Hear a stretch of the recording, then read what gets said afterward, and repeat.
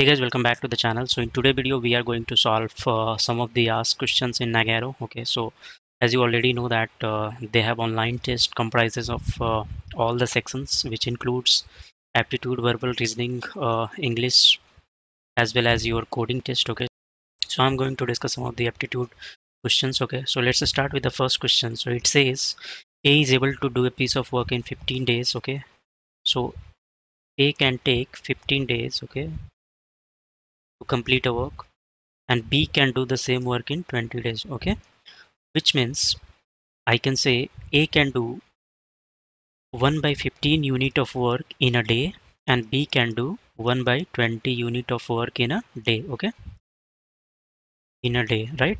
So that it will take 20 days to complete a work. So what I'm assuming is I'm assuming the total work is 1 unit. Okay, so it's 1 unit. Okay, now what it says, if they work together for 4 days, what is the fraction of work left? Okay, so what you have to calculate is A also is working for 4 days, B is also working for 4 days. Okay, so what I can do, so if A work for 4 days, okay, so what is the work A is going to complete? 1 by 15 into 4, which is 4 by 15. So that is completed by A. And when it comes to B, okay, so B is going to complete 1 by 20 into 4. Okay, so 1 by 20 unit of work in a single day into 4 days. So this is going to take 1 by 5 unit. So in 4 days, A is completing 4 by 15 unit of work and B is completing 1 by 5 unit of work. Okay. Now you have to add both because it is asking how much work is left. Okay. So they are working collectively. Okay. So total combined, the unit of work completed by both is 4 by 15 plus 1 by 5, which is nothing but 15, 4 plus 3. Okay. So both of them together completed 7 by 15 unit of work. Okay. However, you know that the total work is 1. Okay, so what is the left? 1 minus completed, that is 7 by 15, which is nothing but 15. 15 minus 7, which is 8 by 15. So this amount of work is left as of now. So that is what it is asking in the question. So you can go with the option A. Okay, let's go to the second question. Okay, so the second question says cost price of each article A and B is RSX. Okay, so both of article A having, so both of article A and B is having cost price X.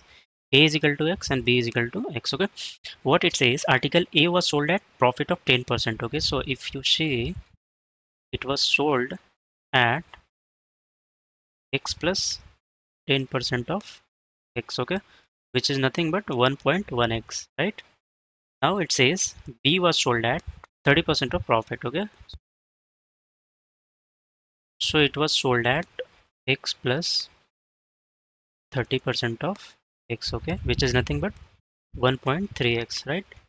Now it says if the overall profit after selling both the article is 136. Okay, so what is the overall profit? 10% from the A and 30% from the B. Okay, so you can say 0.1x plus 0.3x is equal to 136, right?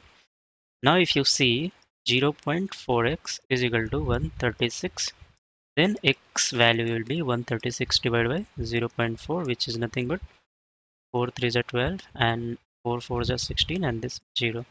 So your x value will be 340. So the cost of both A and B is 340 rupees. Okay, so you can go with the option A. Okay, let's go to the next question. Population of village increased by 5% from 2007 to 2010 and 25% from 2005 to 2009.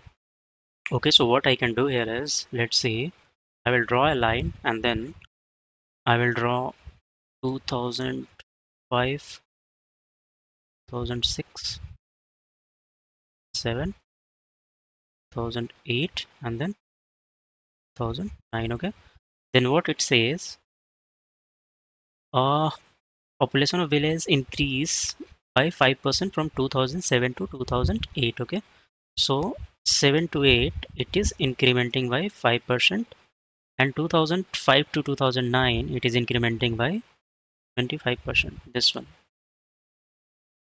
Okay, if the population of village was 480 in 2007, okay, so this value they have given, which is 480.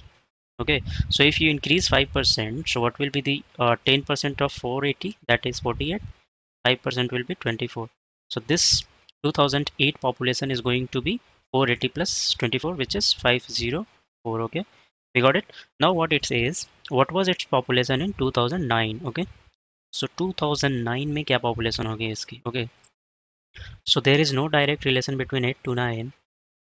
It is 5 to 9, and they have not given the 5 value. I think there is some mismatch in the question. Okay, so what I believe is, here in case of 2005 it will be 2008. Okay, so if it is 2008, let's try. So this value is going to be 25%. Okay, so now we got 504 in 2008. What will be the value in 2009? So 504 plus 25%, okay, of 504, so which is nothing but 504 into 1 by 4 plus 504. Okay, so 4 से ये जाएगा, 4 1 जा 4, then and 4, so okay, so 126 plus 504. Okay, which is going to give you how much?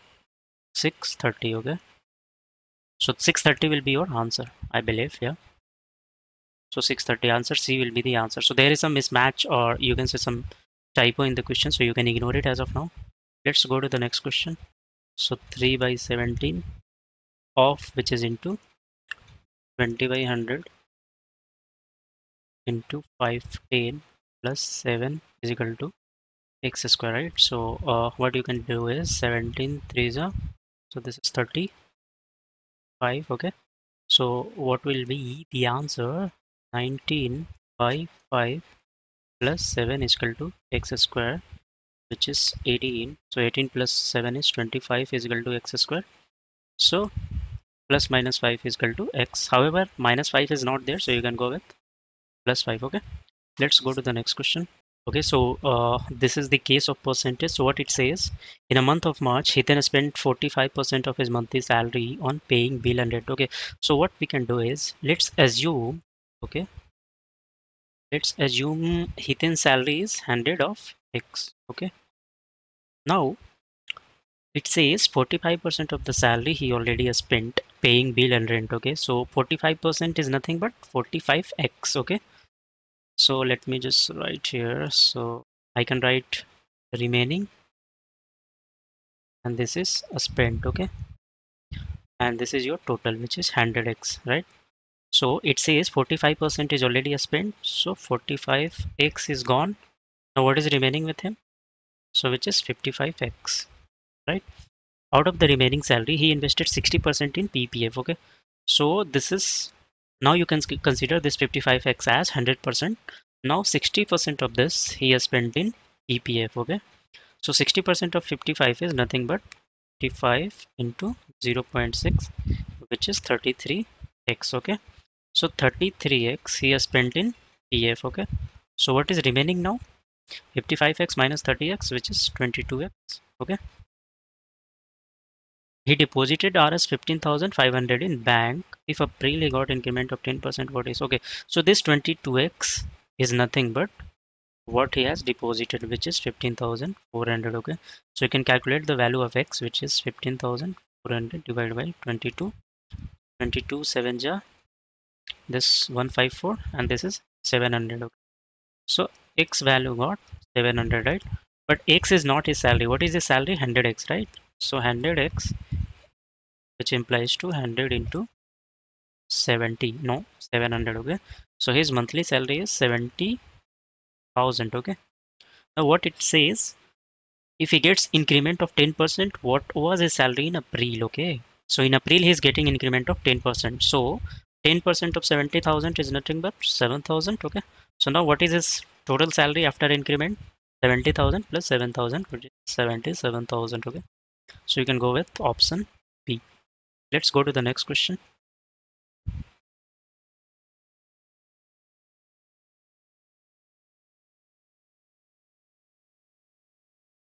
Okay, it says a person covers a certain distance. First of all, let me tell you that we do have a formula of distance. Distance is equal to a speed into time. Okay, so this is the generalized formula we have. Now it says a person cover a certain distance by traveling at a uniform speed. So his speed is, so his speed is given, which is 120 kilometer per hour. Okay, 120 kilometer per hour. Okay, and time he takes is 90 minutes. Okay, so time, it's better to convert the time in hour always. Okay, so 90 minute into 1 by 60. Okay, so it will give you 1.5 hour. Okay, so from this speed and time we can find out the distance, right? So distance is equal to speed into time, so 120 into 1.5. So this will give me the distance, which is nothing but 180 kilometer. Okay, so 180 kilometer is our distance. Okay, so it is asking what should be his speed in order to travel the same distance, and this time he wants to take the time of 1 hour 20 minutes. Okay, so speed is equal to distance by time. So what is the distance? 180, and time he is taking 1 hour 20 minutes. Okay, so which is 80 minutes, and then I told you you have to convert that to hours, so you can divide it by 60, which is nothing but 180 into 60 divided by 80, right? So this is gone. 4 jar 3 jar 4 to 45. So 45 into 3 is nothing but 135. So this time he is going to take 130, sorry, he has to travel with the 135 kilometer per hour speed. Okay, so speed is asking, right? So you can go with the option first, 135. Okay, let's go to the next question. This seems to be quite interesting. Okay, so it says in a jar 120 milliliters of milk was mixed with 25 liter of water. Okay, so let's see, this is a jar. Okay, so here this is 120 liter of milk. Okay, and then 24 liter of water, right? So if you see this, 120 and 24. Okay, so the ratio is 5 is to 1. So whatever we need to pull out from this jar, it has to be in the same ratio. Okay, so the next statement is 12 liter of mixture was taken out. Okay, so first do one thing, let's take 12 liter from this jar. Okay, so 12 is what? So if you want to calculate how much milk is going to be removed and how much water is going to be removed, okay, so you can do one thing. So if 12 liter is going to be removed, so for water it is going to be 12 into 24 divided by total, so total is 144. Okay, so 6, which means 2 liter of water is going to be removed from here. So now the water remaining is 22 liter. So if 2 liter of water is being removed from 12, so what is remaining? 10 liters. So 10 liter is obviously milk. So from here 10 liter is going to remove. So 110 liter of milk is remaining, right? Now they are saying after removing this 12 liter, they are adding 3 liter of water again. So plus 3, which is 25. So now in the jar we have 25 liter of water and 110 liter milk. Read out the next statement. If 27 liter of newly formed mixture is taken out, again they want to take out 27 liter. Okay, so what it says, what will be the resultant quantity of water? So it is clearly asking what is the water left. Okay, so we will be calculating water only. So what I told you, you have to use the proportion. So 27 into, we want to see what is the water they are removing. Okay, so water quantity is 25 liter divided by 25 plus 110. Okay, so 27 into 25 divided by 135, which is 5, then 5. Okay, so 5 liter of water is getting removed and 22 liter of milk is getting removed. So this is 88 and this is 20. Okay, so 20 liter of water is remaining and 88 liter of milk is remaining, right? So what it asking, what will the resultant quantity of water in a jar? Okay, so water ka puch raha hai, right? So then you can go with the 20 liter. Let's go to the next question. Okay, it's quite simple question, but you have to just do the calculation. First of all, just for your information, if boat is going downstream, okay, so if it is going downstream, then speed of the boat and speed of water gets added, okay. So speed of boat plus speed of water, or you can say stream is added, okay. And if it is upstream means the boat is going against the water, then speed of boat minus speed of water, okay. Now let's see what does it says. A boat whose speed is 15 km/h in still water, so speed of boat is 15, goes 30 km downstream and comes back in total of 4 hours 30 minutes, okay. So distance is 30 km upstream and 30 km downstream. So it goes 30 km downstream. So what is the speed it is going with? 15 plus x. I'm assuming the speed of water, okay. Then plus again it is coming back, right? So 13 km again it is taking, and then 15 minus x because it is upstream, and total time it is taking is, so this is distance by speed, which is nothing but time. So it is 4 hour 30 minutes, which is 9 by 2 I can say, okay. So this will form a quadratic equation, okay. So I can take 30 out, then this will be your 225 minus x square, okay. And then we have here 15 plus x plus 15 minus x, x gaya is equal to 9 by, okay, should be 9 by 2, which is 4.5, right? So 30 into 30, which is 900 divided by 25. 225 minus x square is equal to 9 by 2. So 9 say 900, which is 100. So what is the equation now? 100 is equal to 25 minus x square, okay. So minus 25 is equal to minus x square. So x is equal to 5, okay. So that is what it is asking. What is the speed of the stream? So it should be 5 km/h. So you can go with option C, okay. Let's see the next question. So it's the question of age. So again, it involves ratio. 6 years ago, the ratio of age of Kunal and Sagar was 6:5. Okay, Kunal divided by Sagar minus 6, right? Minus 6, because it is telling you 6 years back. The ratio is 6:5. So this is first equation. The second equation it will forming is 4 years later. Okay, so k plus 4 divided by s plus 4, and the ratio is 11 by 10. Okay, what is the Sagar percentage? So it is like asking the age of the Sagar, okay. So you need to form the equation. So let's form it.